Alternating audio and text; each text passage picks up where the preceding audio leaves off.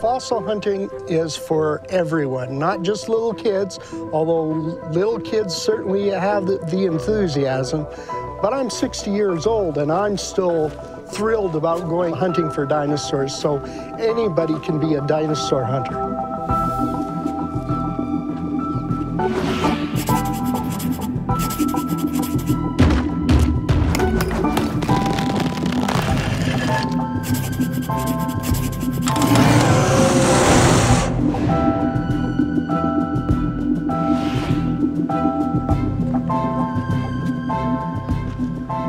When I go out, I usually go for day trips.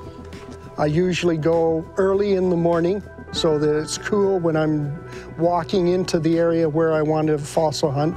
And then I spend the entire day there prospecting. And then I walk out in the evening when it's a little cooler. In Alberta, you have to surface collect only. You cannot dig anything up.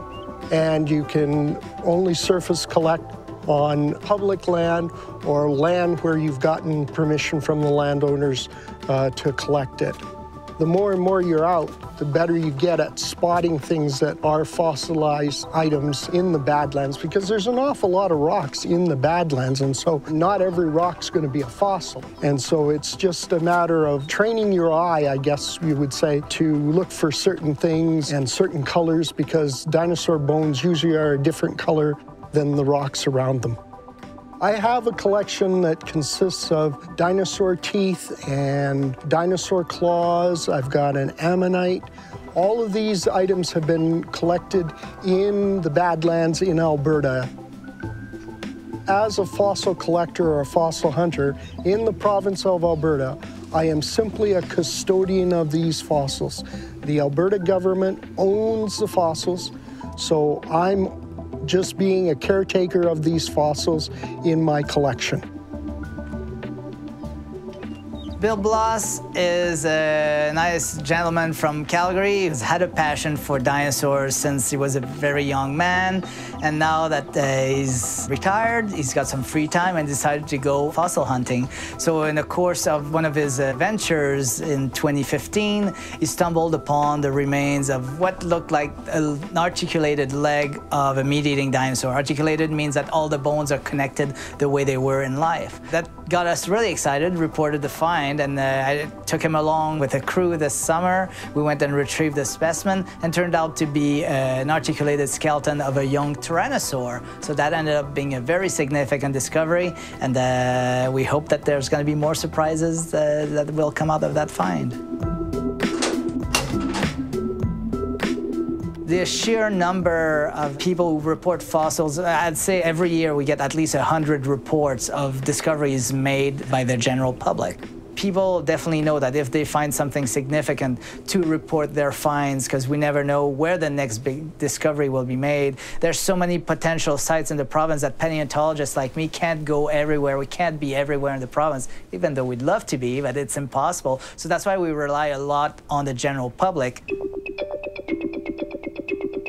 Finding a fossil is a fantastic experience, because as soon as you see it, in my case, I know exactly what it is, and just realizing that this animal has lived 60 to 70 million years ago, and I'm the first one that's put my eyes on this particular bone or fossil is quite an exhilarating feeling. And when you find something that the museum thinks is important, that's even better. The Royal Tyrrell Museum is incredibly important from the point of view that we specialize in Western Canadian dinosaurs.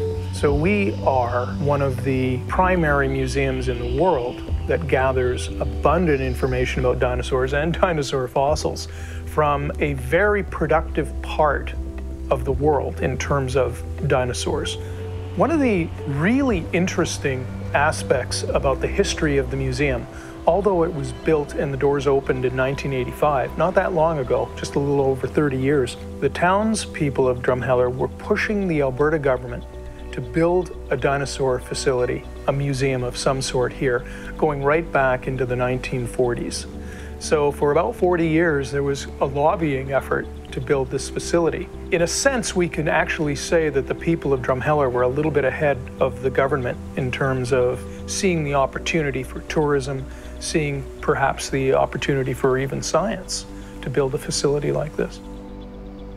It's fantastic. Working at the Royal Tyrrell Museum, you really get to see paleontology at the forefront. Being a dedicated paleontology museum, we get to have a large group of people who are out in the field collecting fossil material, and often the proprietors are the first people that see this material. So often we're the first person or the first person ever to touch this material, or it's the first time this material has seen the light of day in 65 or 75 million years. And that's really special. And also getting to see the researchers working on cutting-edge paleontology. You get to see new species being described, and you get to work on that material, which is really neat.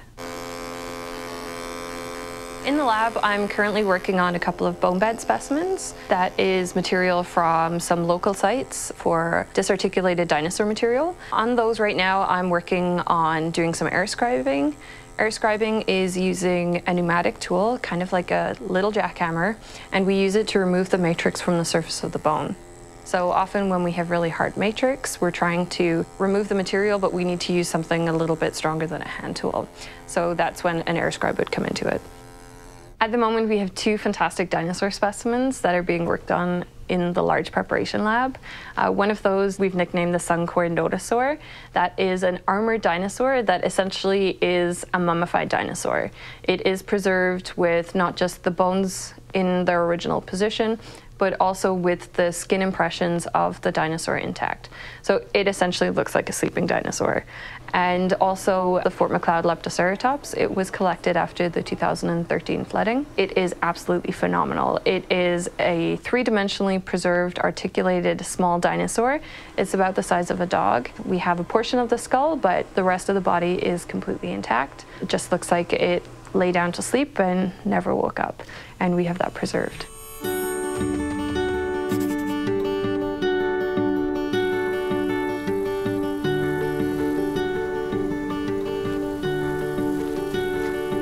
I'm Dr. Kayla Brown. I am a researcher at the Royal Tyrrell Museum of Paleontology. And right now we're in Dinosaur Provincial Park, Alberta, which is one of the best places in the world to find dinosaur bones. And what we're doing right now is what's called field work. And that means we're going out, we're finding new sites, finding new specimens, and we're collecting those for the museum for both research and for display. So the site that we're working today is a hadrosaur, or a duck-billed dinosaur. It was found 2 years ago by students on a field trip from Queen Mary University of London. And they found the skull eroding out of the hill. So the museum decided it was a good opportunity to collect that skull because that's where most of the information about the animal is. Most of the really important stuff is in the skull. This bone right here is part of the cheekbone. This is part of the crest. And then we have the brain case and some of the lower jaws coming out on this side. Once we started collecting that, we realized most of the skeleton was there. So we're collecting the skeleton as well. Currently, we're in the excavation stage of this dinosaur collection. What that means is that we're currently uncovering all the bones. So they're contained in a rock. We're removing that rock, getting down to the surface of the bone, but we don't uncover all of the bone. We only uncover enough to tell what type of bone it is and what type of dinosaur it comes from. And then once that's done, we actually do some mapping. Because it's actually really important, especially in this quarry, how the bones are lying. So what orientation they are, how far they are from other bones, and in this particular case, at what angle they're laying. Most often we find bones laying flat, but in this particular case, most of the big bones are laying like that, which actually gives us some hints as to how this animal was deposited back in the Cretaceous. Once we've mapped out those particular bones, we put lots of glue on it to consolidate everything, and then we do what's called a plaster jacket. And this is basically a way that we figured out how to transport the specimen from the ground back to the museum. So we have to make sure that this undercuts it nicely there when it's setting up a bit more. It might be a bit tight. The future of paleontology is an ongoing interface between the fieldwork and new technologies. So it's actually mixing the very low tech of a pickaxe, which hasn't changed in 200 years, and some of the fancy technology, which is brand new each year. And I think the exciting discoveries are going to be made at that interface between those two areas.